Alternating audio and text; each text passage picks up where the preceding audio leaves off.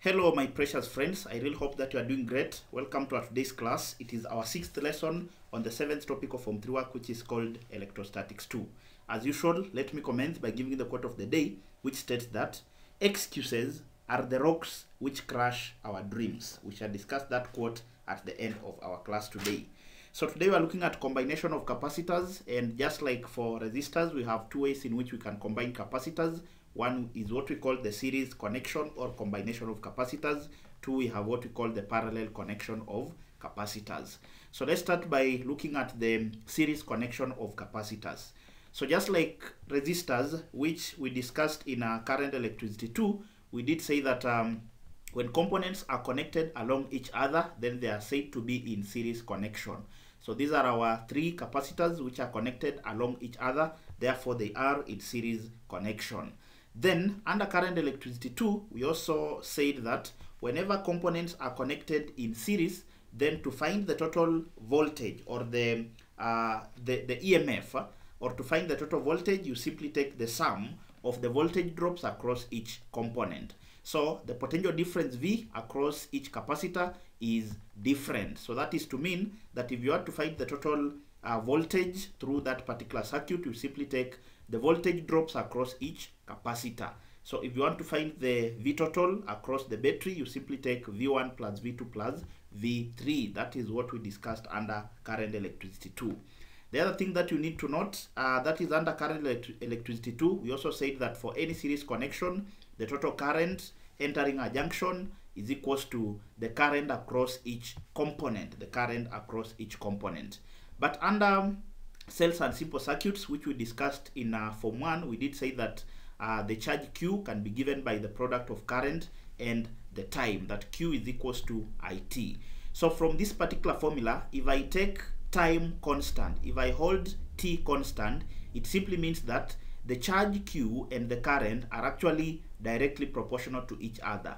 So that simply means that the way current was behaving for resistors is the same way that charge will behave for the capacitors. So remember, for resistors, that is under current electricity 2, we did say that I total, the total current entering a junction, is equals to the current across each component, which is connected in series. Therefore, we are saying that the way current was behaving for resistors is the same way that charge will be behaving for the capacitors. Because from Q is equals to IT, clearly if you hold time constant, then charge Q will be directly proportional to current. Therefore, they should behave in a similar way. So just like I total was equals to I1 is equals to I2 is equals to I3, now for the capacitors, Q total must be equal to Q1, must be equal to Q2, must be equal to Q3. That is, the charge is equally distributed on each, on each plate. So that is Q total, that is the total charge through this particular battery, must be equal to the charge across the first capacitor, must be equal to the charge across the second capacitor, must be equal to the charge across the third capacitor. Then we also derived a formula for capacitance, whereby we said that capacitance is simply can be given by from the formula of capacitance. We said that charge Q can be given by CV, that is the capacitance multiplied by the potential difference should give you the charge. But I want to derive an equation for the effective or the total capacitance through a series combination of capacitors. So from this formula, I want to make V to be the subject of the formula, that is potential difference. Of course, I'll just divide both sides by C, so that V will be equal to Q over C. Therefore, our equation 1, remember equation 1 was V total is equals to V1 is plus V2 plus V3. So therefore, our equation 1 will become, so the V total will actually become Q total over C total, because V is equals to Q over C. Therefore, V total will just be Q total over C total. So this equation 1 will become V total will be Q total over C total. Then is equals to V1. Now V1 will actually be Q over C. But now because we are talking of V1, we'll talk of Q1 over C1. So Q1 over C1. Then plus V2. V2 will simply become Q over C, which is just Q2 over C2. So Q2 over C2. Then plus V3. V3 will now become Q over C, which is just Q3 over C3. Then from equation 2, remember equation 2 was for the charge, that Q total is equals to Q1 is equals to Q2 is equals to Q3. So if Q total is equals to Q1 is equals to Q2 is equals to Q3, it simply means that we can equate that particular charge to a particular constant, because after all they are equal. That is, the total charge through the battery is equals to the charge through the charge across the first capacitor. The charge is equals to the charge across the second capacitor is equals to the charge across the third capacitor. So if I let the whole of this capacitance, that is Q total and Q1 and Q2 and Q3, to be equal to a constant which is K, it simply means that my equation Roman 3 will become, so where I have Q total, Q1, Q2 and Q3, I want to substitute with K, that is in this equation Roman 3. So this equation will become Q total, remember Q total is equals to K, therefore this equation will become Q total over, which is K over CT. So K over CT, then again Q1 over C1, remember Q1 is equals to K from this equation, therefore this will simply become K over C1, so K over C1. Then again Q2 is equals to K, therefore this will become K over C2, hence K over C2. Then lastly Q3 is equals to K, so this will become K over C3, so K over C3. Then I want to eliminate K, because after all it is the same. So to do that, I can divide each and every term by K. Alternatively, you can also multiply both sides or each and every term by the reciprocal of K. So multiplying through by 1 over K, which is just the reciprocal of K, so this equation will become, so it will be 1 over K times K over CT. So 1 over K times K over CT, then is equals to 1 over K times K over C1, 1 over K times K over C1. That is, I'm just dividing each term by K. Then next we shall have 1 over K by K over C2. Remember C2 is just this equation here. Then if I multiply the third term by the reciprocal of K, I'll simply have 1 over K multiplied by K over C3. So of course K and K will cancel out, so K and K cancels, K and K cancels, K and K cancels, K and K also cancels. So this equation will remain as 1 times, remember K has cancelled, so we are remaining with 1 over C total, which is 1 over C total is equals to 1 over C1, so this is 1 over C1, then plus 1 over C2, plus 1 over C2, then plus 1 over C3, plus 1 over C3. Therefore, for any series connection of capacitors, the effective capacitance or the total capacitance is given by the equation 1 over C total is equals to 1 over C1 plus 1 over C2 plus 1 over C3. So if you remember how we were computing for the resistors, you realize that to find the total or the effective capacitance is just the opposite of finding the effective or the total resistance, because actually this equation was for the total resistance of resistors which are arranged in parallel. But now for capacitors, when it is in series, if you want to find the effective or the total capacitance, you simply take 1 over the reciprocal of the total capacitance must be equal to the sum of the reciprocals of the capacitance of the individual capacitors in that particular circuit. Then, just like we did for resistors in parallel, we can also show that for any two capacitors which are arranged in series, the effective or the total capacitance must be equal to the product over the sum. So for any two resistors, so if we are talking of two resistors, it means 1 over C total will be equal to 1 over C1 plus 1 over C2, because we are talking of only two resistors. So if I find the LCM for these particular terms will simply be the product of C1 and C2. So the LCM is C1, C2. So of course C1 goes into C1, C2, that is C2 times. Then C2 goes into C1, C2, that is C1 times 1, you'll just get C1.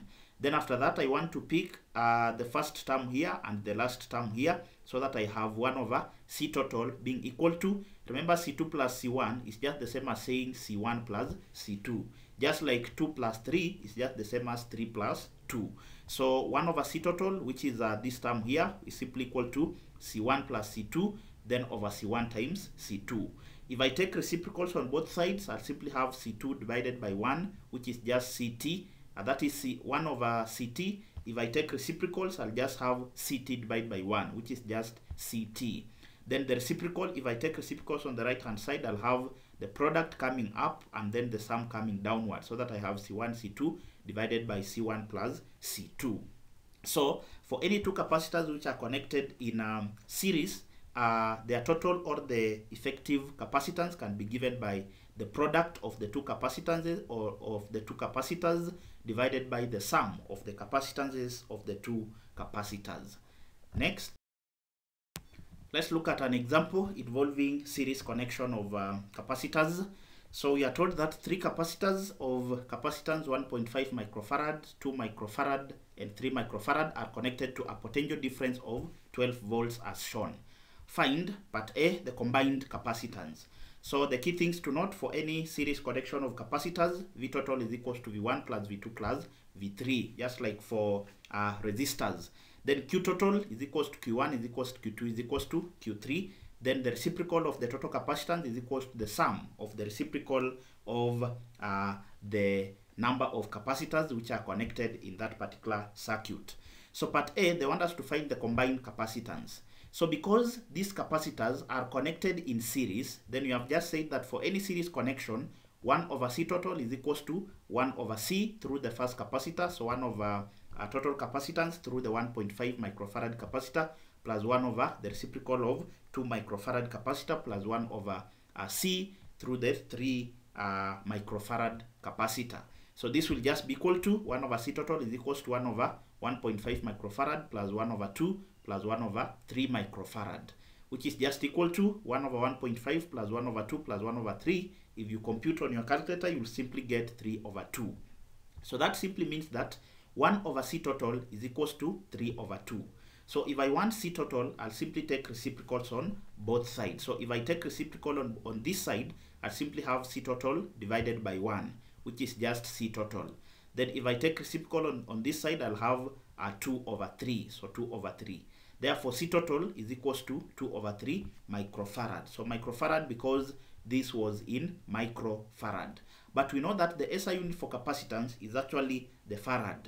And we said from our first lesson, I think it was the second lesson on this particular topic, we simply said that 10 power 6 microfarad is equals to 1 farad.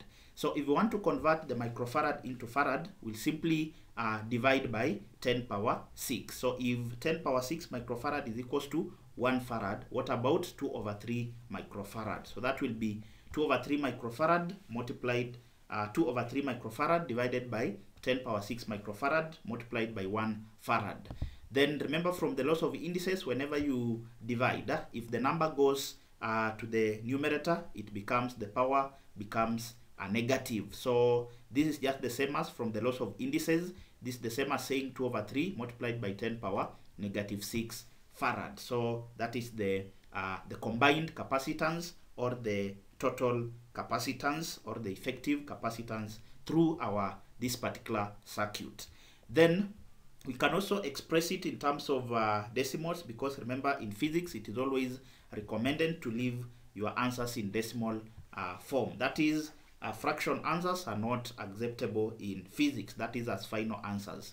So we leave our answer correct to 4 significant figures, but in this case I'm just converting it to standard form because it is convenient.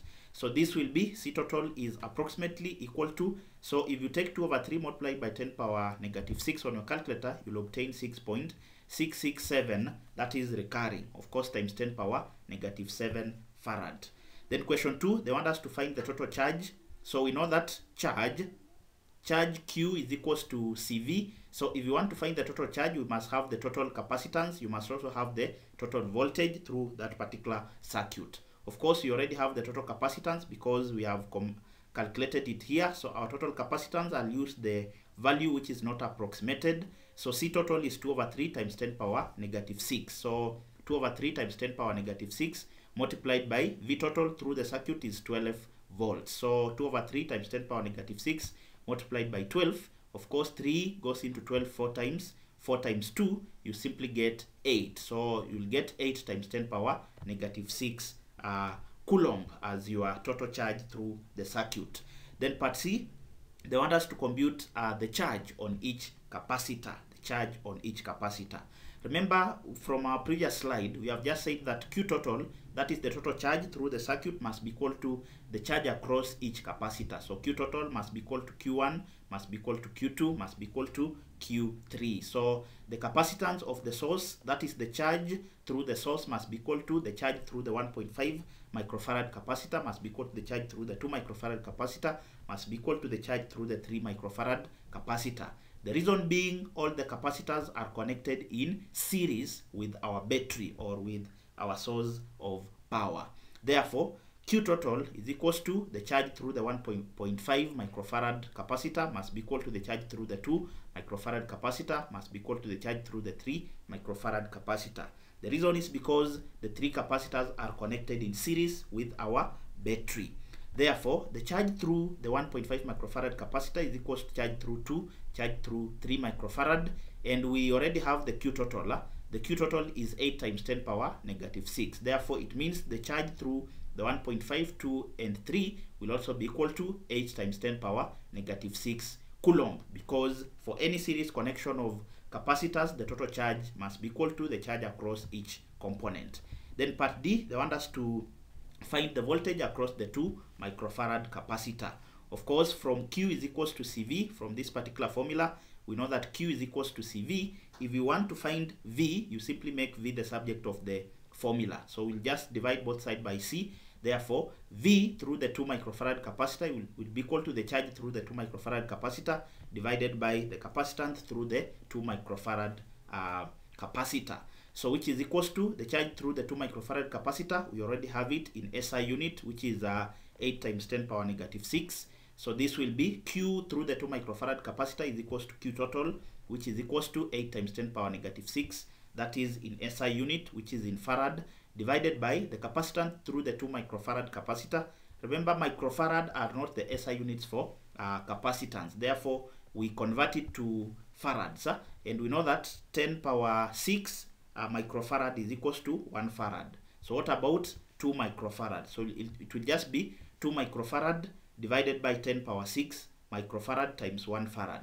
Then of course, if we are dividing, if the number comes on the numerator, the power will become a negative. So 2 times 10 power negative 6. So this one is actually in farad. So times 10 power 6 power negative 6 converts the 2 microfarad into farads, so that each quantity is in its respective SI unit. So of course, 10 power 6 and 10 power 6 will cancel out. Then 8 divided by 2, you'll obtain 4. So because this is potential difference, so it has to be in volts. Therefore, the voltage across the 2 microfarad capacitor is 4 volts. Lastly,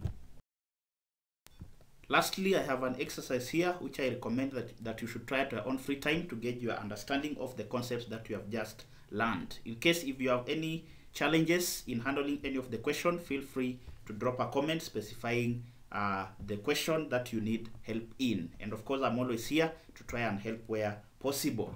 So we've come to the end of our class today, but we need to discuss the quote of the day. The quote of the day stated that excuses are rocks which crush our dreams. So the quote is simply encouraging us to detach ourselves from all forms of excuses. This is because excuses are dream killers. Therefore, instead of looking for an excuse of why you are not able to do something, just do what you can where you are using the limited resources that you already have. Thank you very much for accompanying me until the end of this particular lesson. I do not take it for granted. In case you are new to the channel, kindly hit the subscription button and also turn on the notification bell so that whenever I upload a new video, you'll get notified. Thank you for the continued support. I really appreciate. Until next time, this is Kind Tuition Academy.